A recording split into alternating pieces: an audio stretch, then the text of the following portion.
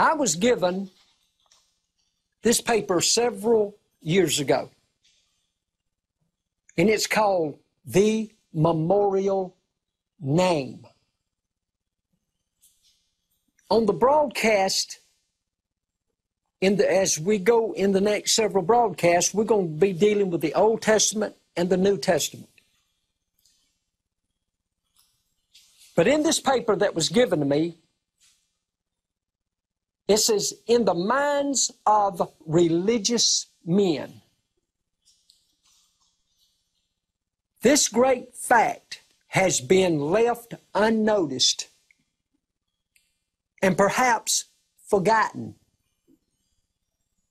In the sepulchre where centuries ago it was laid. And you know what this is talking about? This is talking about this. I've just started in the middle of this paper that was given me because of time.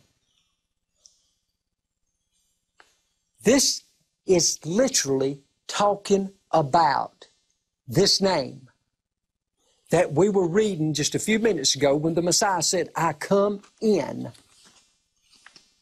my Father's name. And the church is being taught.